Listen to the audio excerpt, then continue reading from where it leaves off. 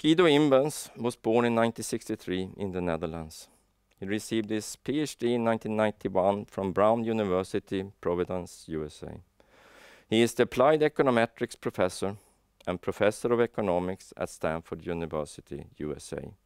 So please welcome Guido. I want to thank the committee for the prize, and in particular for highlighting the importance of credible causal inference. The estimation of causal effects, comparisons of outcomes under different treatments or policies from observational, non-randomized data, is important for providing advice to policymakers. In the last 3 decades, there's been an explosion of work in this area in economics as well as many other disciplines, and I see the prize as a recognition for all of this work. I grew up in a small town in the Netherlands. While in high school, I was faced with the decision what major to choose for college. My economics teacher lent me a book by the 1969 Nobel laureate and Dutch econometrician Jan Tinbergen, which appealed to me with its mixture of mathematics and practical relevance. I was particularly impressed with Tinbergen's ability to combine high-level academic work with involvement in policy advice, and I decided to enroll in the econometrics program in Rotterdam that Tinbergen had founded in the 1960s. After a detour through an exchange program with the University of Hull, I did my PhD at Brown University in the US. Since then, I've moved around from coast to coast before settling in 2012 at Stanford University in California.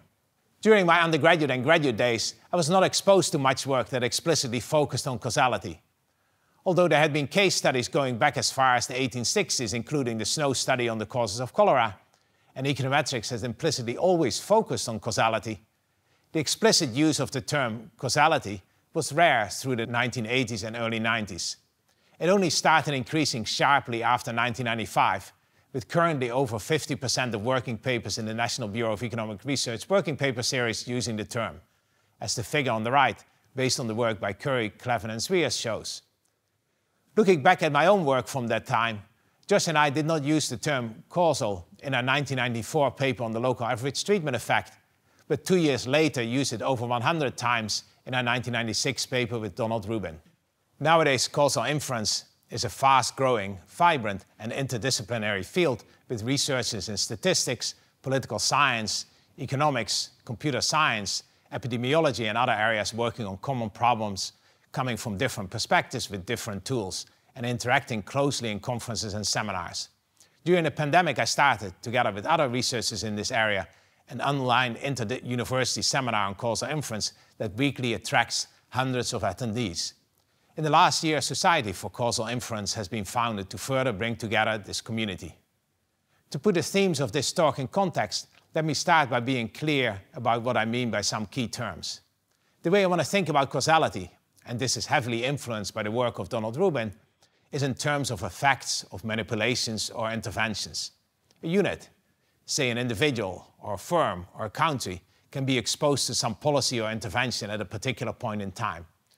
For example, an individual can take or not take some medication, or a country can enact or not enact a lockdown or mask mandate to combat COVID-19. We can see what the unit did, take the medication or not, enact a lockdown or not, and we can see the outcome given that action. What we're interested in is the comparison of the actual outcome with the counterfactual outcome had the alternative action been taken. The comparison of the actual outcome and the counterfactual is the causal effect. We cannot ever measure such a causal effect directly because we cannot see the counterfactual outcome. A randomized experiment solves a big part of the problem. I take a population of units and randomly assign some to the intervention or treatment and the others to the alternative, the control treatment. The randomization ensures balance, at least in expectation, ensuring we can estimate at least the average causal effect under weak assumptions. In economics and other social sciences, experiments are often not feasible, and we have to make do with observational studies where assignment to the treatment or control group is partly the result of deliberate choices rather than purely chance. As a result, there may be confounders, that is, variables that differ between the treatment and control groups and that may be correlated with the outcomes directly.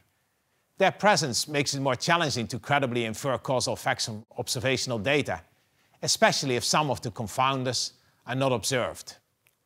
With natural experiments, we try to get back to the credibility of randomized experiments, without formal randomization. I cannot say it better than my 10-year-old daughter said it to the Stanford media team on the morning of October 11th. Doing experiments without really doing experiments. In practice, it turns out that there are many cases where idiosyncrasies in the assignment process create such natural experiments that allow for credible causal inference. Policy decision and regulations often involve arbitrary cutoffs, and small changes in one's environment may lead to substantial changes in actions, as behavioral economists have shown in many settings. Let me start with a very brief history of causality in econometrics and statistics as far as it relates to our work on natural experiments and instrumental variables. In the 19th century, there were some interesting case studies. In particular, one could make a case for viewing John Snow as the patron saint of natural experiments for a study demonstrating the role contaminated water played in the spread of cholera. In the 1920s and 30s, Fisher and Neyman developed statistical methods for designing and analyzing randomized experiments. This work was hugely influential, in particular in biomedical settings. Randomized experiments are still widely viewed as the gold standard in causal inference. Eventually, in 1962, US Congress mandated the use of randomized experiments for assessing the efficacy of new drugs. Currently, experiments are also widely used in online settings by the tech companies and by development economists, including the 2019 Nobel laureates Banerjee, Duflo, and Kramer. Whereas statisticians emphasize the chance aspect of the assignment mechanism in randomized experiments, econometricians during the 1920s to 40s focused on problems where choice by economic agents played a primary role. Tinbergen studied the demand and supply for goods in agricultural markets using data on quantities, prices, and other variables. Prices are obviously not set randomly in such markets, and Tinbergen used instrumental variables ideas to estimate the demand and supply functions. Sewell, Wright, and Tinbergen also used graphs to illustrate their models in an approach that in the 1990s and 2000s was rejuvenated and formalized by Judea Pearl and co-authors. Havelmo studied the relation between consumption and income. He described the consumption function as a theoretical concept defined in terms of controlled experiments of the type Neyman and Fisher considered. Like Tinbergen in a different setting, Havelmo is very careful in articulating the difficulties in estimating the consumption function that arise from income being determined by the same forces that determine consumption, rather than being randomly assigned. In the late 1960s and 70s, statisticians ventured beyond randomized experiments in their studies of causal effects. In particular, Don Rubin extended the Neyman setup for randomized experiments to observational studies, using a potential outcome setup in combination with an emphasis on manipulation to define causal effects. Around the same time, extending the line of work by Tinbergen and Havelmo, econometricians associated with the Coles Commission built increasingly complex models, diverging from the experimental approach in statistics. Over time, statisticians became increasingly suspicious of the simultaneous equations models used in econometrics. Phil David, for example, wrote, "I despair of ever understanding the logic of simultaneous equations well enough to tackle them." The increasingly technical nature of this work also led to growing skepticism among some econometricians and a concern of a widening gulf between theoretical econometricians and researchers doing empirical work. In a paper with the title, "Let's Take the Con Out of Econometrics," Ed Leamer bemoaned that the credibility of empirical work was at a low. He wrote that, "This is a sad and decidedly unscientific state of affairs we find ourselves in. Hardly anyone takes data analysis seriously.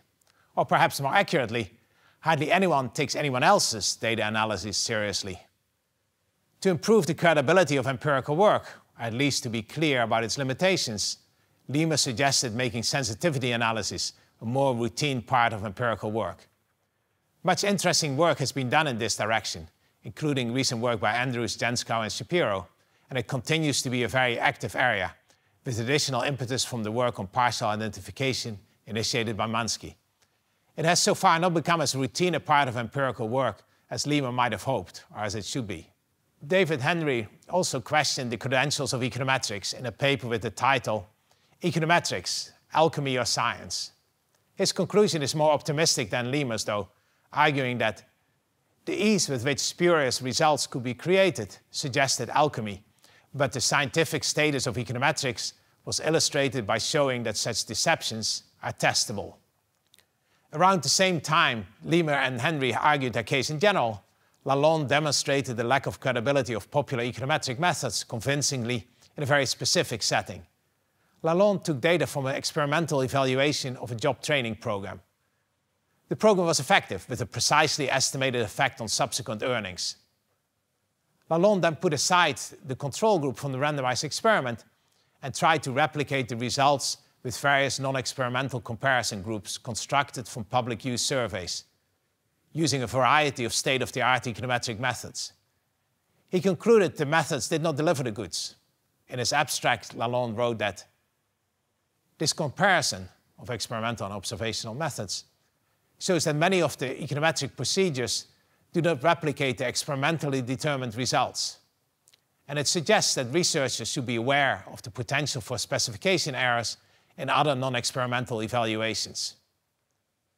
Followed by the recommendation in the conclusion that policymakers should be aware that the available non-experimental evaluations of employment and training programs may contain large and unknown biases resulting from specification errors. Lalonde's paper was very influential, and it led Congress to insist on the inclusion of experimental evaluation components in many labor market programs.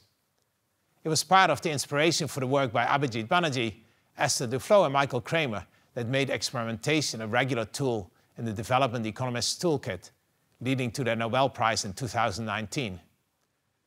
It also led to much theoretical work on better methods involving matching and propensity score methods that have lessened some of Lalonde's concerns. However, the Princeton Labor Group, led by Orly Aschenfelter, took a different route that was not suggested, explicitly or implicitly, in the Leamer, Henry, and Lalonde papers.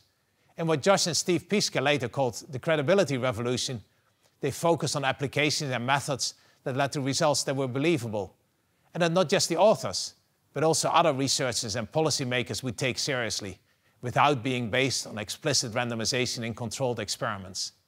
Well-known examples of such natural experiments include many of the papers referenced in this year's prize citation: the Angrist Veterans paper, the Card-Mariel Boatlift paper, the Card and Kruger minimum wage study, the Angrist and Kruger education paper, but also the Aschenfelter and Kruger twins paper, and the Imbens, Rubens, and Sacerdote study using the lottery to estimate the effects of unearned income.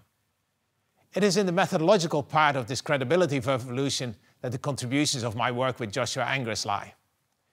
Reading the empirical papers that made use of natural experiments, Josh and I tried to make sense of them and connect them to the then current econometric literature.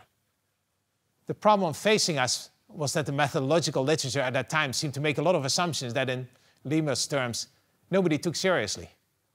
There were assumptions about causal facts being the same for everybody, and lots of functional form assumptions. These assumptions did not seem credible, and statisticians analyzing data from randomized experiments were not making them. It seemed to us that fundamentally the credibility of estimates relying on such assumptions could never be as high as that from estimates that did not rely on them. But at that time, we did not really have a good way of expressing our assumptions without writing down models that immediately tie down functional forms. Critical assumptions were traditionally expressed in terms of correlations between residuals and other variables. And to define the residuals, we needed the functional forms. So we were kind of stuck there.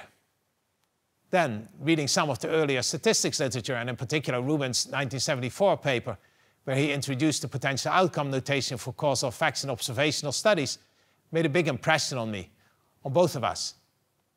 He wrote that to think about a causal fact, you want to think about a unit, say a person, at a particular point in time. And they have two options. They can take a drug, and some outcome will result from that, or they cannot take the drug, and a different outcome will result.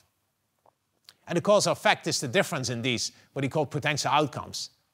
It tied the causal effect directly to the manipulation, to the action that you could take at a particular moment in time, and in doing so made them relevant for policymakers. And that really resonated with us. It resonated because it was very similar to the way we think about the basic building blocks, the primitives in economics. Things like utility functions, production functions, or demand functions. A production function describes what the output will be as a function of various inputs. Differences in the production function for different bundles of inputs give you the causal effect of the inputs. These seem very similar to us to Rubin's potential outcomes, but while they were widely used in economic theory, they were just beginning to get used again in the econometrics literature at that time. And part of the attraction was that the potential outcomes setup allowed you to estimate causal effects on what seemed to us very clear assumptions.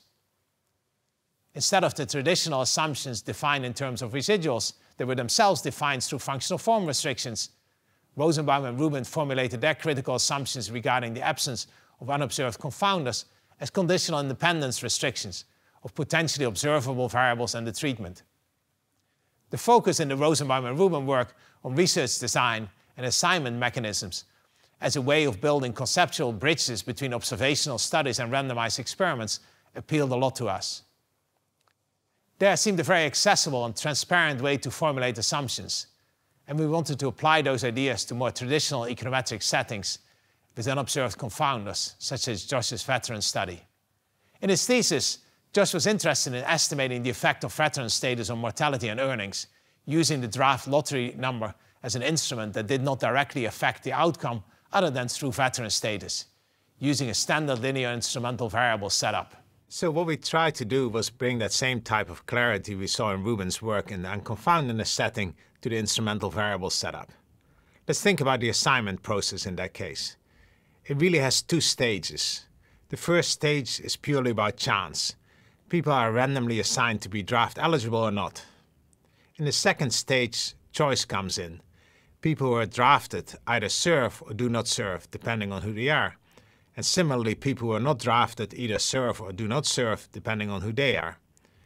Because choice is involved in that stage, we cannot simply compare veterans and non-veterans. To see the problem, it's useful to think about the four possible subpopulations defined by the individual's response to the draft. Some people will always serve in the military, irrespective of whether they get drafted or not. We call those volunteers, or always takers. Some people will never serve in the military, irrespective of whether they get drafted. We call those never takers.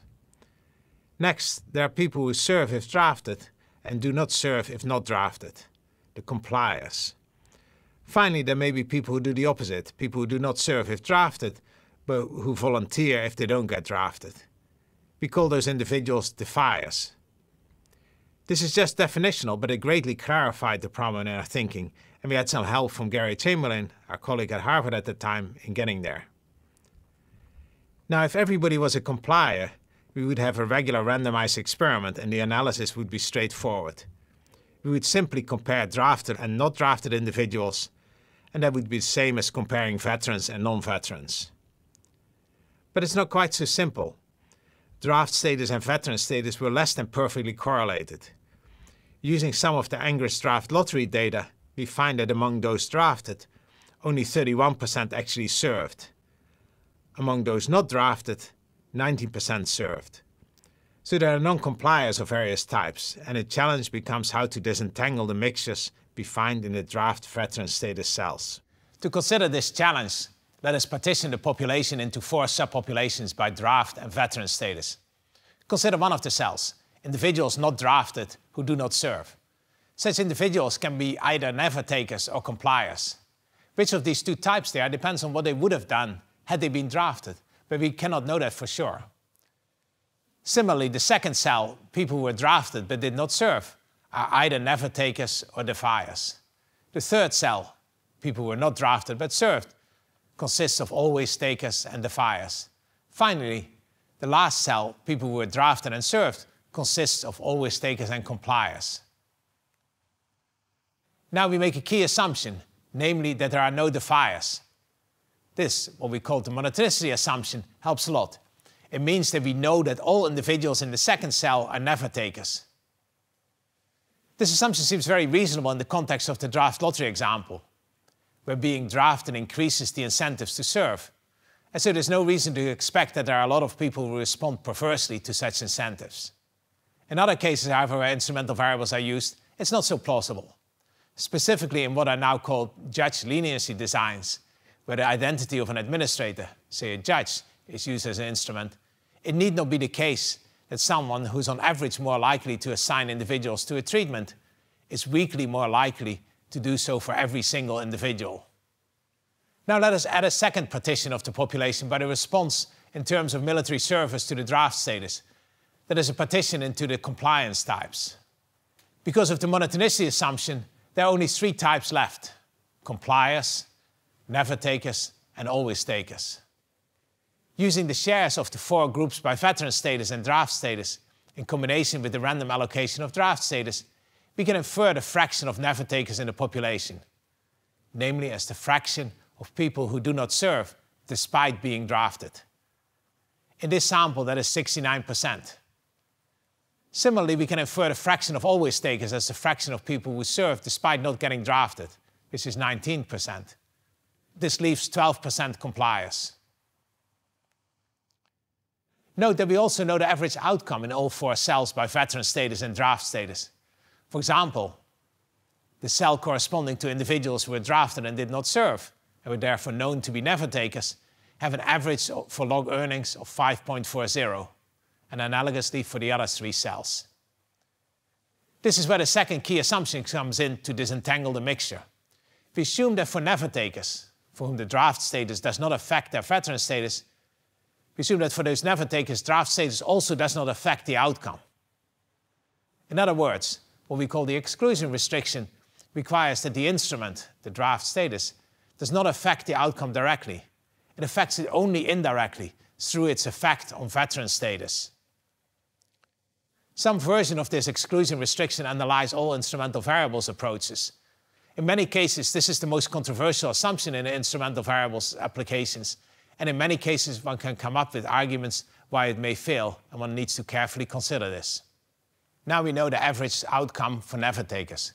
We also know the average outcome for the cell with individuals who were not drafted and who did not serve, a mixture of compliers and never takers, namely 5.45.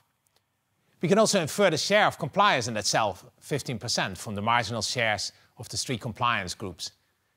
Therefore, we can, under the exclusion restriction, back out the average outcomes for compliers without military service as 5.69. Similarly, we can back out the average outcome for compliers with military service, 5.46. The difference between these 2 averages gives us what Josh and I called the local average treatment effect, here equal to minus 23%. What are the concerns with the local average treatment effect? As people quickly pointed out at the time, the compliers are an unusual subpopulation to focus on. We cannot tell for sure whether any given individual is a complier or not, and so the local average treatment effect is the average effect for a subpopulation that we can only speculate about. However, we can say something about this subpopulation. For starters, we can infer its share in the population. Moreover, we can infer the distribution of their characteristics, for example, how old they are or how educated they are. It is also the only subpopulation for whom we can consistently estimate the average causal effect without additional, often difficult to believe, assumptions. Finally, it is often an interesting subpopulation substantively. In the draft lottery example, it is the people who are encouraged by the draft to serve, and that is clearly an interesting group if we're interested in the implicit tax imposed by the draft. In the Angrist-Kruger quarter of birth returns to education paper, it is the individuals who are on the margin of dropping out of school, and their returns to education are of particular interest for policymakers that try to encourage people to stay in school longer. This setup for understanding the role of instrumental variables in estimating treatment effects turned out to be helpful in more general settings, including settings with multivalued or continuous treatments, such as education in the Angrist-Kruger quarter of birth paper. Another example of the local average treatment effect framework is the fish market paper, joined with Josh Angrist and Katie Grady, analyzing daily data on prices and quantities of fish traded at the Fulton Fish Market in New York, collected by Katie for her PhD thesis. We were interested in estimating the demand for fish, but like Timberg in 1930, we're cognizant of the fact that prices are not set randomly. To estimate a demand function, we needed an instrument that shifts supply. Katie's idea was to use weather conditions at sea on previous days, or more precisely, wave height and wind speed. If the weather had been bad, with strong winds and high waves, it would have been difficult to catch fish, and as a result, the quantity supplied for any given price would be low. If the weather had been particularly good for catching fish, the quantity supplied at any given price would be relatively high, and at regular days, the quantity supplied would be in between. Now, if we average quantities and prices on bad days, on regular days, and on good days, these three averages will all lie on the average demand function, but they will lie on different supply functions. As a result, they allow us to trace out the demand function. The extension of the local average treatment effect results allows us to precisely describe what the average is we're estimating here and what that tells us about the demand function. I started this lecture by giving a brief history of causal inference up to the origins of the credibility revolution in the late 80s that motivated our work on methods for causal inference. Since then, the field of causal inference has expanded beyond recognition, with work in many different disciplines, from many different perspectives, and focus on many different policy questions. Let me briefly discuss one of them.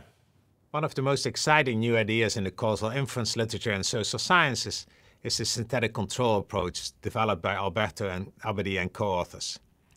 This method is closely related to the difference in differences methods used by Card and Kruger in their minimum wage study and by Card in his Muriel boatlift study. In one of their canonical examples, Abadi, Diamond and Heimmuller are interested in estimating the effect of German unification after the fall of the Berlin Wall on West German gross domestic product. We directly observe West German GDP given the reunification, and so to get the causal effect we just need to estimate the counterfactual value of West German GDP in the absence of the reunification. A traditional approach would have been to look for another country that could serve as a match for West Germany in the absence of reunification. That is hard. Neither Austria or Switzerland or the Netherlands or any other country really would necessarily be a satisfactory match. What Abadi and co-authors did is make the case that a convex combination of some of these other countries, none of which are really a satisfactory match on their own, could be a much better match. This convex combination of the other countries, the synthetic West Germany, is chosen so that its past GDP values match that of the actual past GDP values for West Germany. This method in its various forms is now widely used in empirical work in social sciences, for example to estimate the effect of Brexit on UK GDP or the effect of COVID policies in various states or countries. Let me end this lecture by acknowledging the influence of my fellow laureates, Josh Angrist and David Card, on my thinking. I had the great fortune of having had both of them at different times as colleagues, Josh at Harvard and David at Berkeley, and have learned a tremendous amount from them. I am honored to be sharing this prize with them, and only wish that Alan Kruger, the only economist who has co-authored with all three of us, could have been here with us. I also wish to acknowledge my debt to my co-authors and students on this journey. One of the greatest benefits of an academic career is the ability to continually get challenged and learn so much from so many great minds. And my students and co-authors have taught me an enormous amount. Finally, I want to thank my family. My parents passed away in the last 4 years, but I was very happy to be able to celebrate the news on October 11th with my wife and many times co-author Susan, and with our incredible kids, Carl, Andrew, and Sylvia. The video of their discussion with me about my work has garnered more views than anything I've ever done. Thank you, guys. Thank you all.